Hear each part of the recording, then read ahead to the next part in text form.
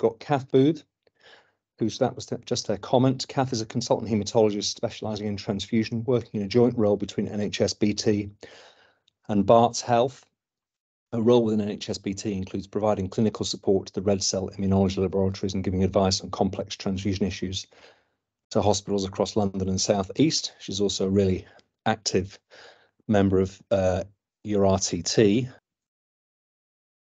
Lovely, thanks, Phil. So I'm going to talk about a complex case of haemolytic disease with the fetus and newborn that a number of us at the blood service were involved in advising and managing. So this is a 38-year-old lady. She's group A D negative, and we meet her in her 4th pregnancy. So she's had 3 previous deliveries, and we'll look through a little bit of the history first. So in her first pregnancy in 2012, she had an early delivery and a moderately large fetal maternal hemorrhage. So after someone who's D negative delivers, we'll do a test to estimate what volume of fetal red cells have passed into their circulation and give a dose of anti-D targeted to mop up those red cells to help prevent them from making an anti-D antibody. And the standard minimum dose after delivery is 500 units.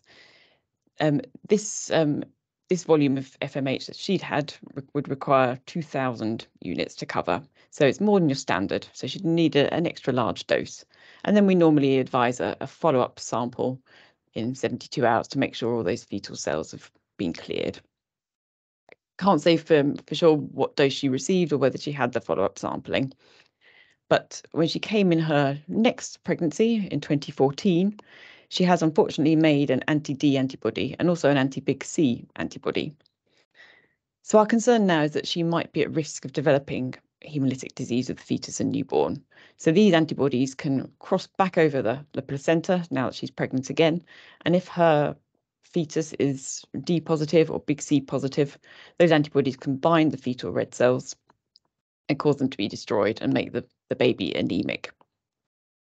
Or after baby arrives, can cause high bilirubin and jaundice in the newborn. Now, not all women who have alloantibodies in pregnancy will develop clinically significant haemolytic disease of the newborn. So there are a few ways that we can risk stratify a pregnancy. First of all, we can look at the levels of the antibodies. In general, the higher the level, the greater the chance of the fetus or the baby being significantly affected. We can test the mum's partner to see what antigens the baby might inherit. So are they going to be at risk from these antibodies? And now we also have free fetal DNA testing for a few of these red cell antigens. So the RH group and big K.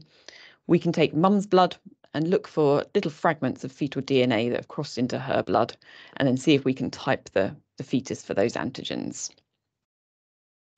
So in this pregnancy, first of all, we've looked at the antibody levels. So with anti-D, we have a method where we can quantify that antibody and give you an actual measured level. All the other antibodies, apart from little c, we do a titration. And I've given you there some of the kind of cutoffs that we know correlate with a relatively low risk of HDFN, moderate and a high risk. And these categories, particularly those higher risk categories, make us worry about the fetus being affected as opposed to just the newborn.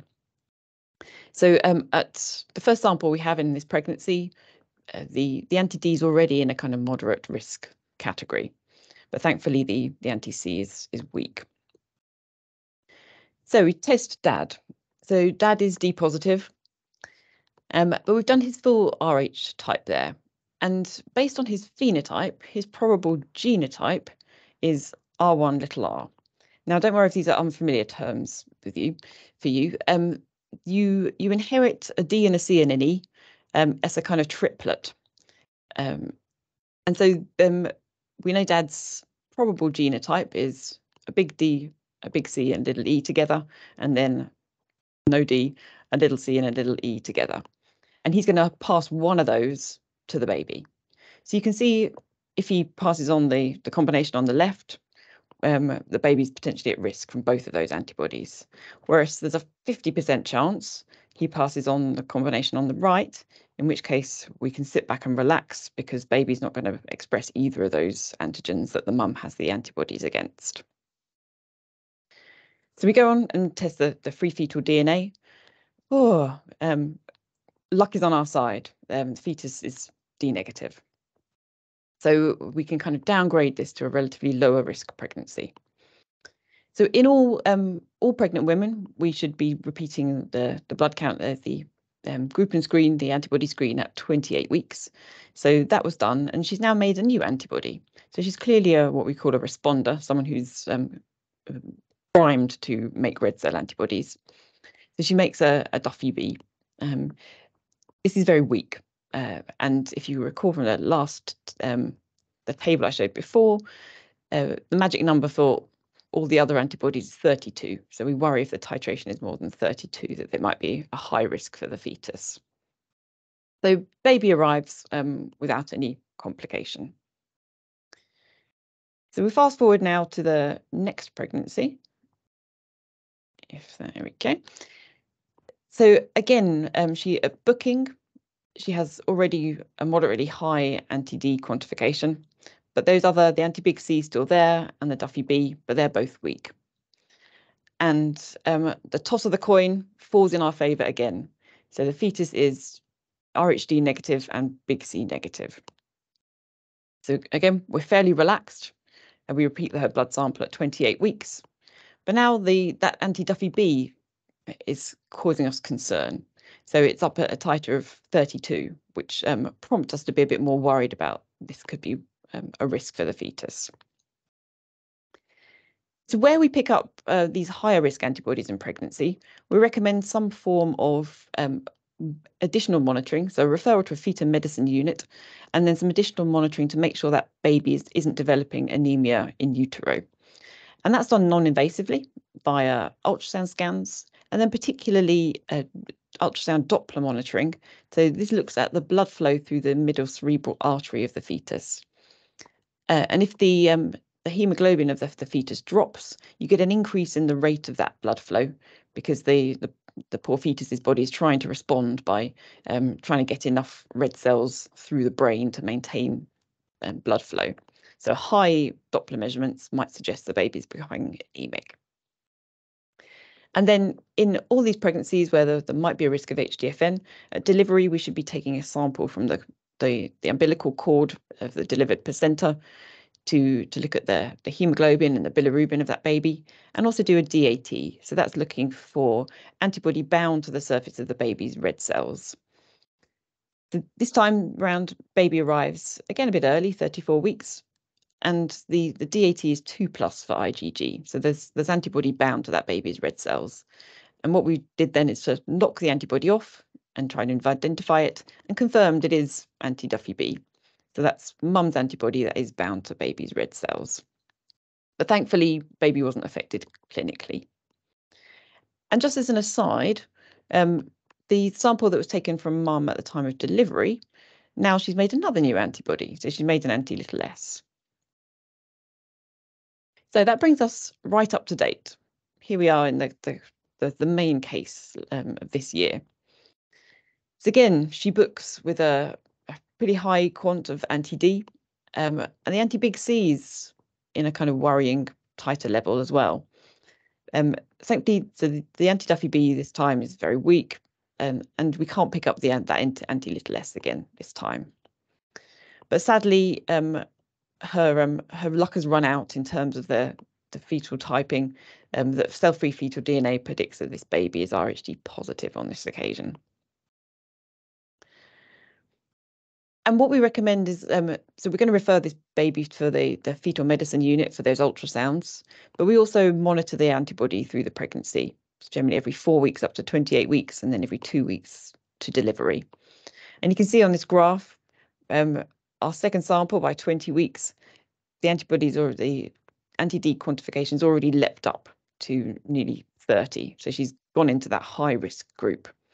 And then there's another giant leap around 4 weeks later, up to nearly 200. So she's coming for her Doppler ultrasounds, and that 25-week, where we had that 25-week sample and that really high anti-D quant, there's some worrying signs for the baby. So there's signs of ascites, which might suggest that the baby's developing heart failure because it's anemic. So those middle cerebral artery blood flow is increased. So this would be an indication for an intrauterine transfusion. So that involves putting a needle through the mum's abdominal wall, through the placenta and into the umbilical vessels, and injecting blood directly into that baby's circulation.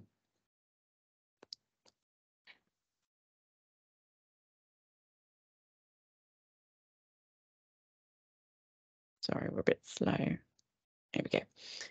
Now, we don't give, by choice, standard adult blood for an intrauterine transfusion. And as Aga's going to tell us, there's a certain specification that we use to make an intrauterine transfusion unit. So I'm just going to concentrate here on the serological requirements. Now, baby can't make its own antibodies. What we're worried about is the antibodies from mum that could have crossed over the placenta and now be in baby's circulation. So the antigen requirements for red cells for an IUT are the same as if you were transfusing mum. So we'll always give group O, but here we need to avoid the D antigen, big C, Duffy A, and she's got this historical anti-little s. So ideally we want a unit that's antigen negative for all of those. And we give big K negative as routine. And then there's various other specifications that we need to meet. So this isn't an off-the-shelf component. This is something that's going to take a bit of effort to source. But we've got a baby that we're really worried about. It's potentially very anemic. So on this occasion, we gave the best we could. So anyone who works in neonates, be aware there's a product called an LVT unit, so large volume top-up unit, which has additional specification and testing over an adult unit, but isn't quite the same as doesn't quite meet the full spec of an IUT unit. But what they were able to do is adjust the hematocrit, make it a bit more concentrated. And because the mum didn't have a detectable anti-little s at this time, we dropped that requirement because it made it possible to source something for this baby, who, as it happened, did turn out to be critically anemic. So when they did a fetal blood sample, the hemoglobin was only 40. And an IUT using this emergency unit, which was the best we could get, was given. Now, she's only 25 weeks, and those antibodies, they're going to keep on crossing the placenta and potentially destroying baby's red cells throughout the rest of the pregnancy. So that she's potentially going to need further intrauterine transfusions and has this complex mix of requirements. So what happened behind the scenes now was a mammoth effort from various aspects of the blood service to continually maintain a stock of units that would be suitable to make into an IUT unit for this lady if and when she were to need another one, because they also tend to happen fairly unpredictably. So actually, to meet the full specification in terms of all the antigens and all the other special requirements for an IUT unit, only 1 in 5,000 donors would be suitable.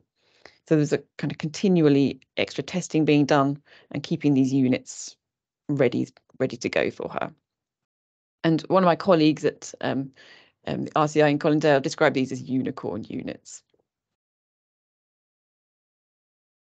But it all paid off. She did need a further 2 intrauterine transfusions, but we had these ideal spec units ready. So now she's made it to 32 weeks. And again, the scan's looking really concerning. And at this stage, baby can survive at 32 weeks. So better we deliver the baby, because then no more antibody can get into it. We've cut the link with mum. Best for this baby to be out. Just to complicate matters, there's no tertiary neonatal bed available in London. So actually, they had to be transferred out of London for delivery. But as those arrangements were being made, we were starting to think ahead that this baby might need an neonatal exchange transfusion when it's born. And there's 2 main reasons you might need to do that. So we were anticipating this baby might arrive very anemic. But if you think about it, the baby hasn't bled. It's the cells have hemolyzed. So baby's not hypovolemic. So if we tried to give enough transfusion to increment the red cells, to a normal safe hemoglobin level, we're going to give this baby TACO. So the only way to get the hemoglobin increment we want is to take some plasma away, which is essentially what an exchange transfusion does. The other advantage is that we're going to be worried about this baby's bilirubin. So in utero, these destroyed red cells, they release their bilirubin, but it crosses across the placenta, and mum's liver deals with it. And we break that connection, and baby's own liver's trying to deal with this bilirubin. And that's difficult for a full-term baby's liver, let alone a 32-week gestation baby's liver. So there's a risk of this bilirubin rising very high, which can potentially then get deposited in baby's brain and cause brain damage. And so another advantage of this exchange transfusion is it helps remove that bilirubin. But the exchange unit, again, isn't like an adult unit. It shares a lot of similarity with the IUT unit, but it's a bit less concentrated. So again, it's something special that we won't have off the shelf for her. But we've got our magic stock of unicorn units. So we had one unit that was suitable for manufacture into an exchange unit. And then again, we did another one the best that we could. So we sent a large volume transfusion unit, which meets a lot of the specification. And baby was arrived and did indeed need a double volume exchange on the evening of delivery. But now we've got a baby, we can do some tests on the baby itself. So we confirmed that there was no detectable anti-little s in baby's plasma, which made it a lot easier going forward from then. So the baby's bilirubin remained high on day one of life, so they were going to perform another exchange transfusion, another double volume exchange. And we could get units that met the full specification for that because we could drop that little s requirement. And after that, baby did really well. So was out of the woods from that point of view of the HDFN. And day 4, mum and baby were both able to be transferred back to their local hospital, where baby could do a little bit of growing before being ready to go home. So I think this is just a really impressive case that brought together the clinical teams, kind of the clinical advisory teams like myself at the blood service, and then people who are working across the supply chain. So the people who were testing all those donations to find additional antigen negative donors, the manufacturing teams who were ready to either make these units into the IUT unit or to get them made back into general stock. Hospital services to get the units in the right places, and our RCI labs doing the kind of testing and compatibility work. And great to see it all come to such a successful conclusion. And a personal thank you from me to Julia from RCI Colindale, because I shamelessly stole some of her figures in this presentation.